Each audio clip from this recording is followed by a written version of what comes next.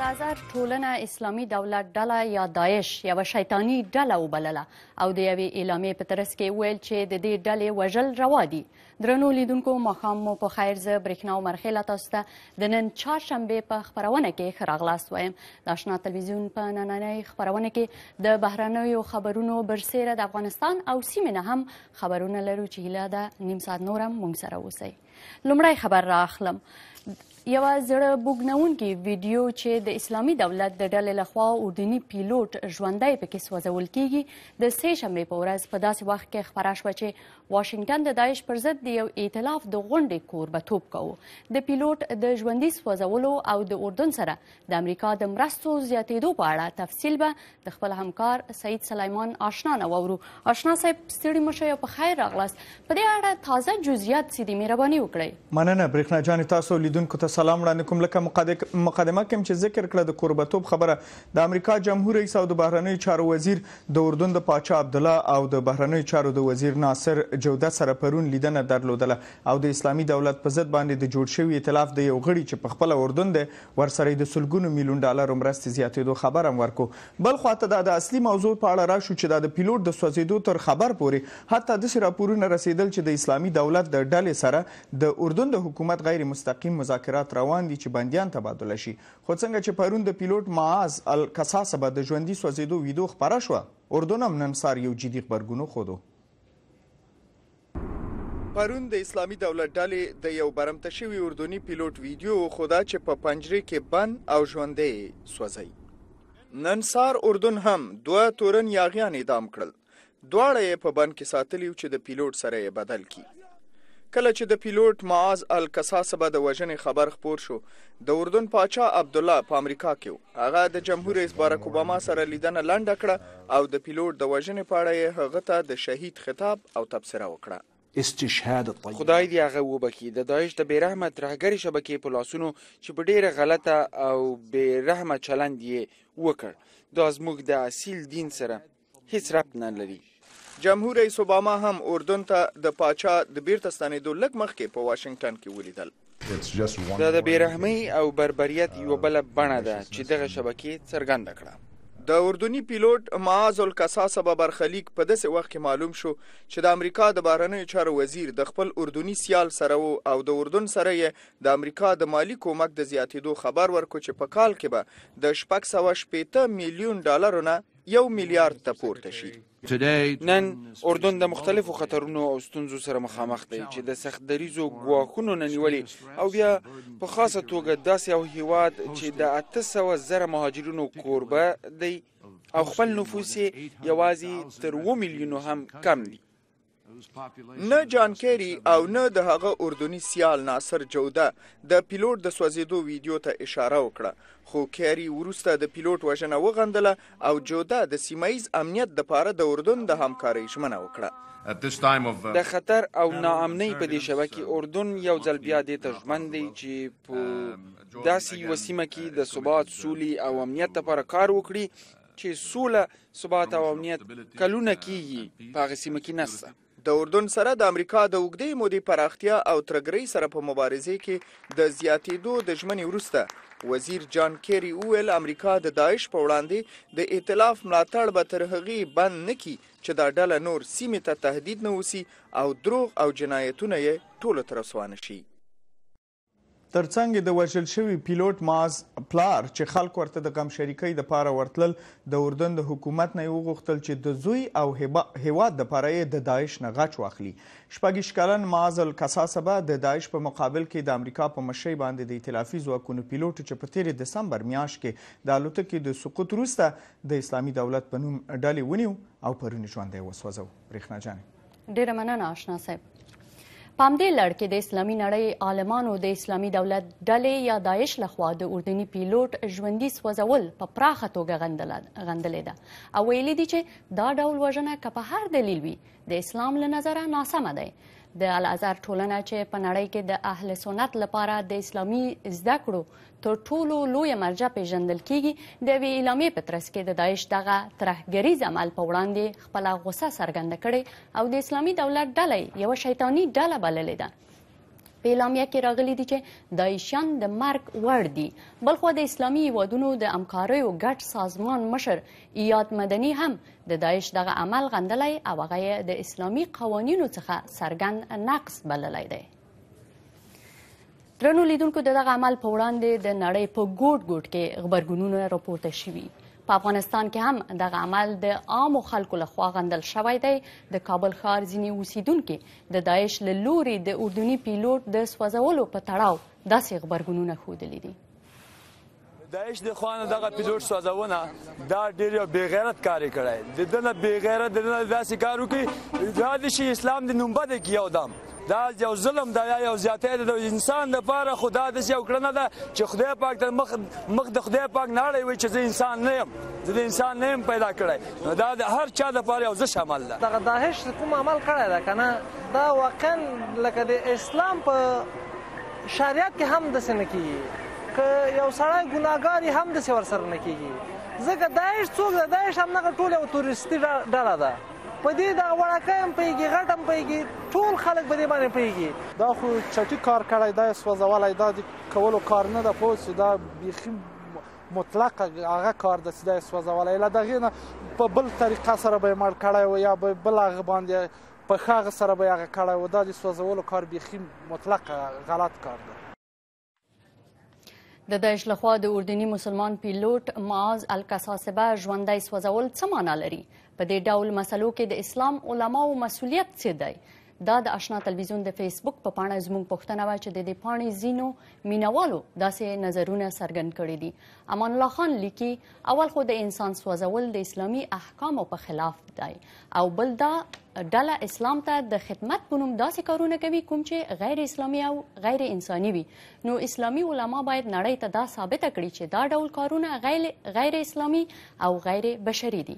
او د کابل نه اکبر خان زازي لیکلي دي چې داعش د اسلام د مقدس دین نمایندګي نشي کولی. موږ د داعش دا کار غندو. داعش د ځینو سیمه ییزو هیوادونو د استخباراتو په ملاتړ غواړي د داسې کارونو سره د اسلام نوم بد کړي. د ډیرو شمیرو نورو دوستانو نه هم مننه چې خپل نظرونه د اشنا تلویزیون د فیسبوک په پاڼه کې شریکه کړي. دوی ټولو د داعش د وسلوالو لخوا د اردني پیلوټ سوځول غندلي او د اسلامي پوهې زیاتېدو هیله یې کړې ده. بیا هم مننه ایله ده خپلې همکارۍ ته دوام ورکړئ او د اشنا تلویزیون د فیسبوک پاڼه در سره خوښه او د نورو سره شریکه کړئ. درنو لیدونکو د منظمو هوایي بریدونو او په سوریې کې د کردي پیشمرګه جنګیالیو د ځمکني عملیاتو نه وروسته د اسلامي دولت ډلې بالاخره خپل لوی هدف د کوباني ښار له لاسه ورکړ.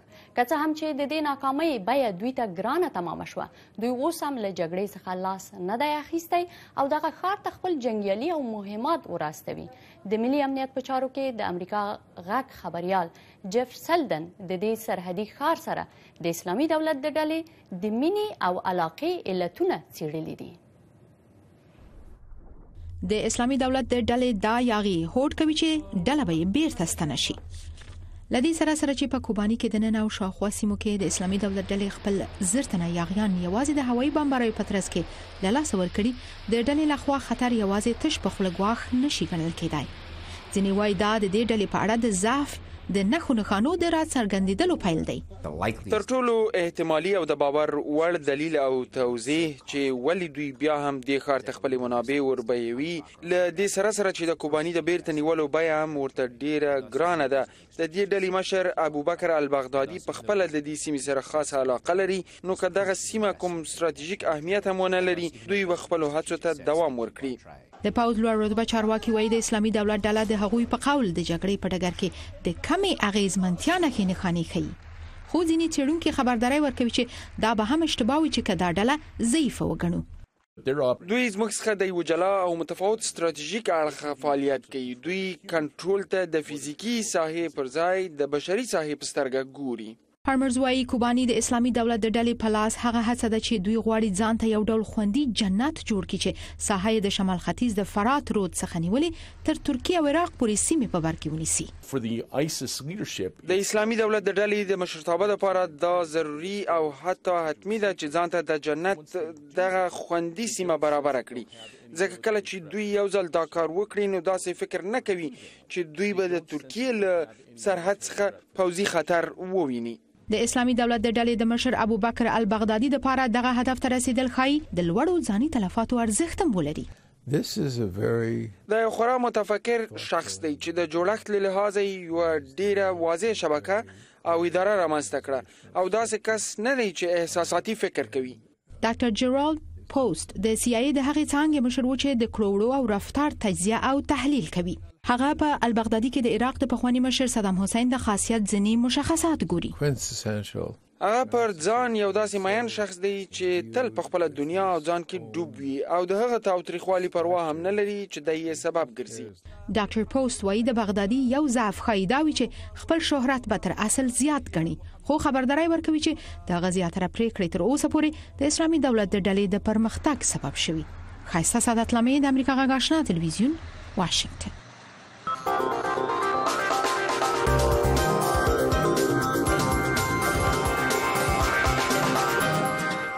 نړیوالو خبرونو ته دوام ورکوم. د تایوان یو مسافر وړونکې الوتکه نن سهار د یو پله سره ټکر شوه او د تایپي ښار نه د باندې په یو سیند کې ولوېدله. لږ تر لږه 23 کسه پکې ووژل شوي دي. د دې پیښې ځینې غیر حرفوي ویډیوګانې او عکسونه اخیستل شوي او ټولنیزو رسنیو کې خپاره شوي چې د ترانس ایشیا د شرکت یوه الوتکه ښیي چې وزر یې د 90 درجې په زاویه کې د یو پله سره نښلي او بیا د کیلونګ په سیند کې پرځي. ژغورونکی ټیم په څو کوچنیو بیړیو کې د نیمه ډوبه شوې الوتکې ته نږدې شوي دي او څو تنه مسافر یې ژغورلي دي. دا پیښه په نسبتا صافه هوا کې رامنځته شوې ده او تر اوسه یې لامل نه دی معلوم. په الوتکې کې ټول ټال 50 کسان سپاره وو. او یو بله ترافیکي پیښه په نیویارک کې یو موټر د اورګاډي مخ ته راغی. ستر ټکر رامنځته شو او په پیښه کې 2 کسان ووژل شول. دا پیښه د سې شنبې په ماښام د نیویارک د شمالي برخې په 20 کیلومترۍ کې رامنځته شوې ده. چارواکي وایي چې یو سپورتي موټر د اورګاډي د پټلۍ نه د تېرېدو پر مهال په پټلۍ باندې ونښتو. اورګاډی سپورتي موټر د 10 واګونونو په واټن ټیله کړ او وروسته بیا دواړه اور واخیستو. د نیویارک والي خبریالانو ته ویل چې په دې پیښه کې د سپورتي موټر چلونکی او په اورګاډي کې 6 مسافر ووژل شول. بلخوا هغو مفتشینو چې په ارجنټاین کې د یو وتلي څارنوال د وژنې دوسیه څیړي د دې هیواد د جمهور رئیس کریستینا فرناندس د نیولو امر کاپي موندلې ده. د څارنوال البرتو نیسمن مړی په خپل کور کې څو ساعته له هغې مخکې وموندل شو چې ټاکل شوې وه چې د ارجنټاین کانګرس ته د خپلو تحقیقاتو پایلې وړاندې کړي. هغه په دې تحقیق کړی و چې 20 کاله مخکې په ارجنټاین کې د یهودانو په مرکز کې خونړۍ چاودنه چا کړې وه او حکومت دا دوسیه ولې تعقیب نه کړه. ښاغلي نیسمن ادعا کوله چې د ارجنټاین حکومت د ایران د حکومت سره معامله کړې وه چې د ایران د تیلو په بدل کې به دغه دوسیه نه تعقیبوي. ښاغلي نیسمن 10 کاله په دې دوسیه تیره کړې چې په بمي چاودنه کې د ایران لاس درلودل ثابت کړي خو په پای کې ژوندی پاتې نه شو. اوس په خپله د ده وژنه لویه دوسیه ده. د امریکا غږ آشنا تلویزیون ستاسو نړۍ ستاسو په طریقه وړاندې کوي. نه یوازې د تلویزیون پر څپو بلکې په فیسبوک کې د امریکا غږ آشنا تلویزیون پر پاڼې، په ویب سایټ کې د voanews.com/پښتو پر پاڼې، په ټویټر او د VOA افغانستان پر پښتو یوټیوب باندې د امریکا غږ آشنا تلویزیون تاسو ته نړۍ وړاندې کوي.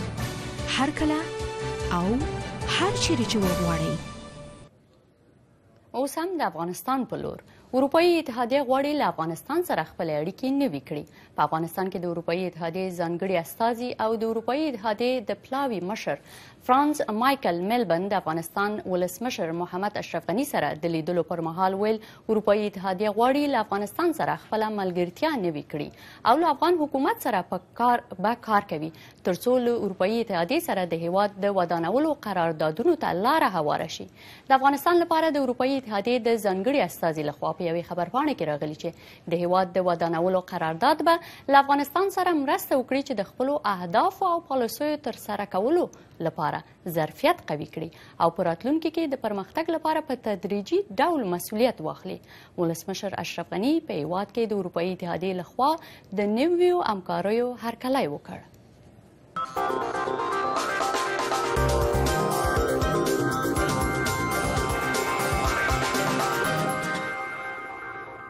د افغانستان د عامې روغتیا وزارت وایي چې دا مهال په افغانستان کې نږدې 20,000 کسان د سرطان په ناروغۍ اخته دي. دا خبرې د عامې روغتیا وزیر ډاکټر فیروزالدین فیروز نن چهارشنبې د سرطان د نړیوالې ورځې په مناسبت په جوړه شوې غونډه کې وکړې.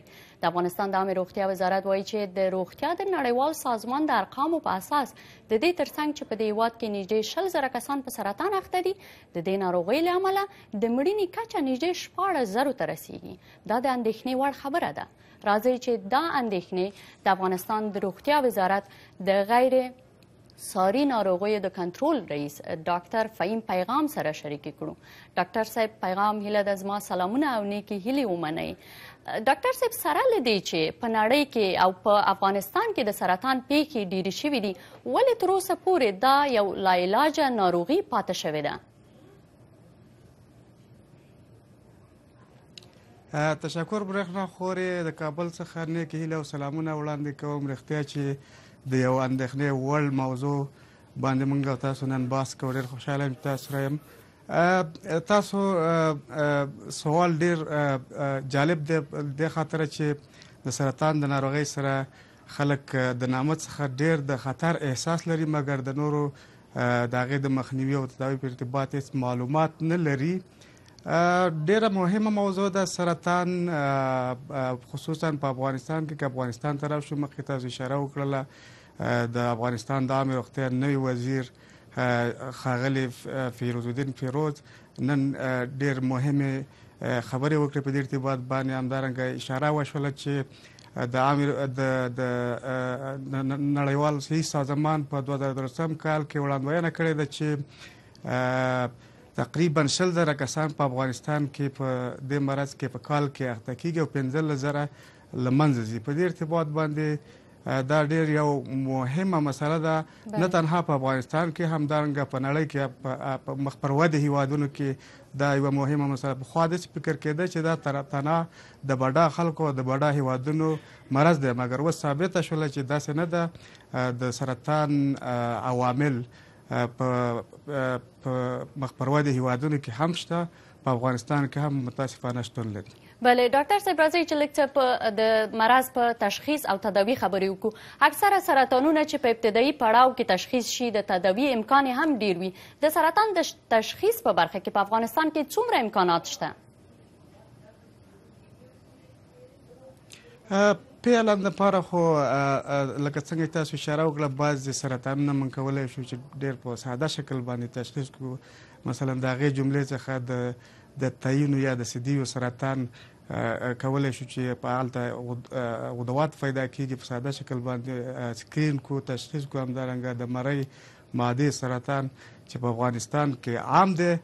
متاسفانه په دې برخه کې د عامې روغتیا وزارت ډېر زیات پرمختللي ګامونه نه دي اخیستلي، مګر په دې ارتباط باندې پالیسیګانې تقریبا ځینې تکمیل شوي دي او ځینې راهنمودونه او پلانونه د غور لاندې دي، په نږدې وخت کې به دغه شي. مګر متاسفانه لکه تاسو اشاره وکړه، تومورونه په 2 قسمه دي، ځینې سلیم تومور، ځینې خبوز. بله راځئ چې په عمومي ډول په تداوي او تشخیص باندې خبرو ته دوام ورکړو. ډاکټر صاحب اوس مهال په افغانستان کې د سرطان د درملنې په برخه کې کومې اسانتیاوې موجودې دي؟ هغه مهمه اسانتیاوې څه شی دي چې خلکو ته برابروي؟ ما مخکې تاسو ته عرض وکړی ځینې سرطانونه ډېر زر کېدای شي تشخیص شي، لکه مخکې ما اشاره وکړله ورته. زمونږ په ولایتي او حوزوي شفاخانو کې دغه کولی شو دا موږ تشخیص کړو، مګر په د سرطان د کنټرول د کیمیوتراپي په هکله زه ووایم، آیا د کیمیوتراپي اسانتیاوې په افغانستان کې شته که نشته؟ همدې خبرې ته راځم. فعلا دغه اسانتیاوې متاسفانه وجود نه لري، مګر د عامې روغتیا وزارت نه تنها د سرطان لپاره بلکې د غیر ساري امراضو چې د هغې د جملې څخه یو مهم مرض هم د سرطان دی، یو جامع ستراتیژي جوړه کړې ده. په نظر کې لري چې ډېر زر موږ څو مرکزونه پرانیزو. د دې لپاره د مختلفو ډونرانو سره هم تماس نیول شوی دی. زه ډېر زیات امیدوار یم چې په دې ارتباط پیشرفت وشي، اما متاسفانه په فعلي شرایطو کې موږ ډېر زیات پرمختللي تشخیصیه وسایل نه لرو. بله ډاکټر صاحب، د افغانستان لپاره لکه څنګه چې لیدل شوي دي نړیوالې ټولنې میلیارډونو ډالر مرستې کړي دي، خو سره له هغې تر اوسه د سرطان د تشخیص او درملنې دپاره خلک بهر هغه ته ځي، نورو هیوادونو ته ځي. دا د مرکزونو کموالی څه وخت به دغه مرکزونه جوړیږي او دا ستونزه به د خلکو څه وخت رفع کیږي؟ زه غواړم چې په دې ځای کې یو بلې نقطې ته اشاره وکړم تر څو چې په اسانۍ سره عام وګړي هم استفاده وکړلی شي.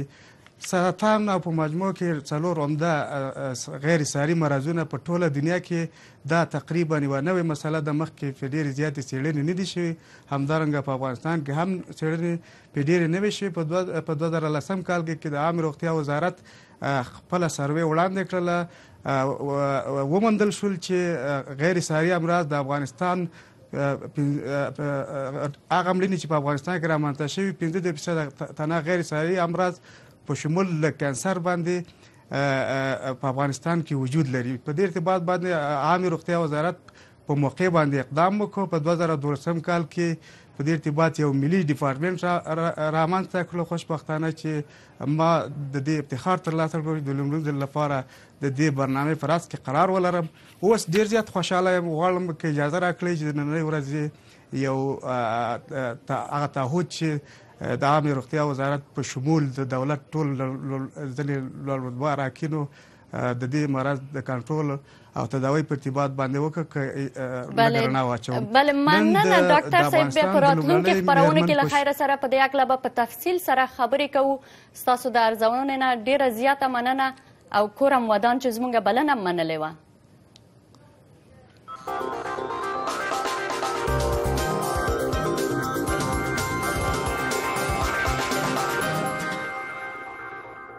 د امریکا د دفاع وزارت لپاره د جمهور رئیس اوباما نوی کاندید وزیر نن د امریکا د سنا مجلس د وسلوالو خدمتونو په کمیټې کې د سناتورانو پوښتنو ته ځواب وایي. ښاغلي کارتر ویلي و که چیرته امنیتي وضعیت مخ په خرابېدو شي نو هغه به په افغانستان کې د امریکا د ټولو عسکرو د وتلو په اوسني پلان له سره غور وکړي. تېره ورځ په خپلې لیکلې تبصرې کې ښاغلي کارتر د دې پوښتنې په ځواب کې چې امنیتي وضعیت ته په کتو آیا هغه به د عسکرو په اوسني پلان کې د ماموریت او شمیر د کمیدو په اړه له سره غور وکړي، لیکلي چې هغه به د ائتلافي ځواکونو سره د دې ډاډ ترلاسه کولو دپاره ګډ کار وکړي چې د داعش د غځېدلو مخه ونیسي. درنو لیدونکو، د اوسکار جایزې ته نومول شوی د امریکن سنایپر یا امریکایي نښه ویشتونکی په نوم فلم د سمندري ځواکونو د یو عسکر کریس کایل د رښتینې قصې په اساس جوړ شوی دی چې 4 ځله په عراق کې د نښه ویشتونکو په حیث دنده ترسره کړې ده. دغه فلم د انسان په روحیاتو باندې د جنګ زیانونه او اغیزې څرګندوي.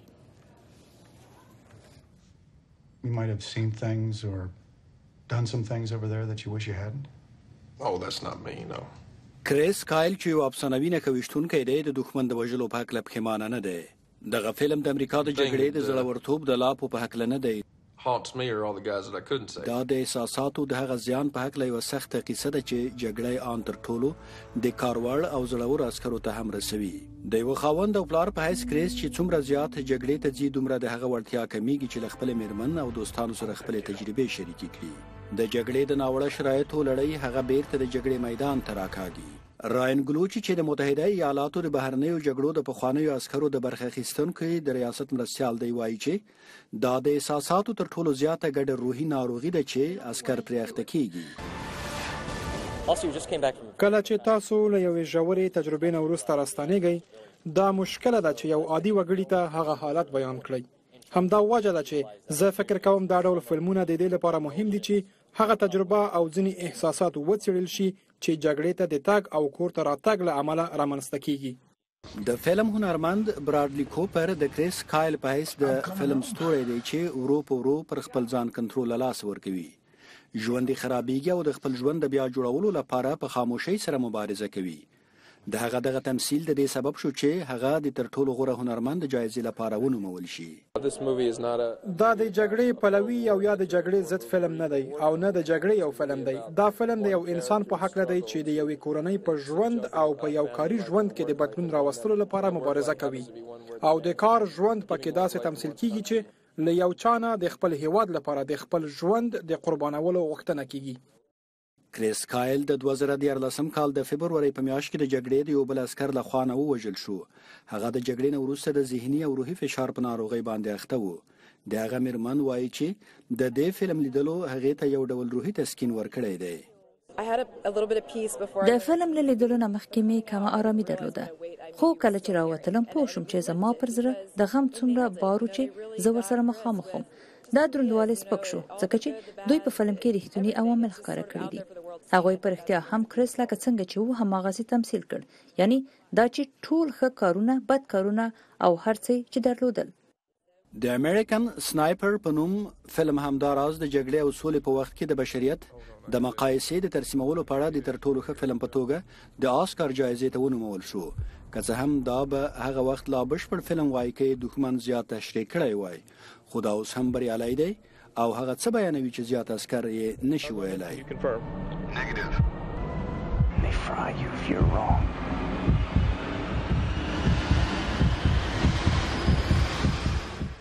غورځنګ د امریکا غږ اشنا تلویزیون، واشنگټن.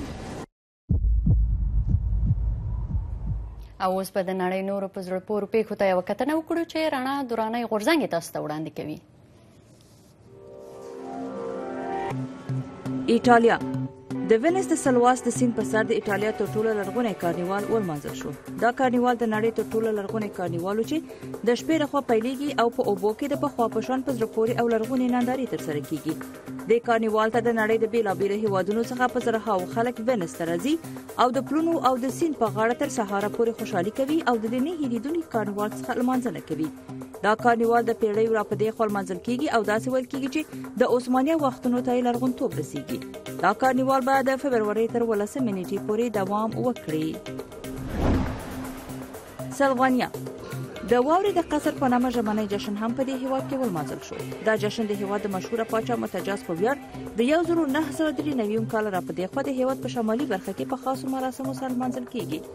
هغوی د غره لمنه د واورې په قصر باندې بدلوي او هغسې جوړوي لکه چې د پاچا متجاز قصر پکې جوړ شوی و. یو تن د نوموړي پاچا په شان کالي پر تنوي او خلکو سره خبرې کوي. نو کله چې شپه پخه شي نو بیا د واورې د خونو په منځ کې اور بل کړي او تر سهاره پورې خوشحالي کوي. په دې وروستیو کې یونسکو هم نوموړي جشن د نړۍ په 314 کلتوري میراثونو کې شامل کړی دی. پاچا متجاز د سلوانیا په شمالي برخه کې د ملي سمبول حیثیت هم لري.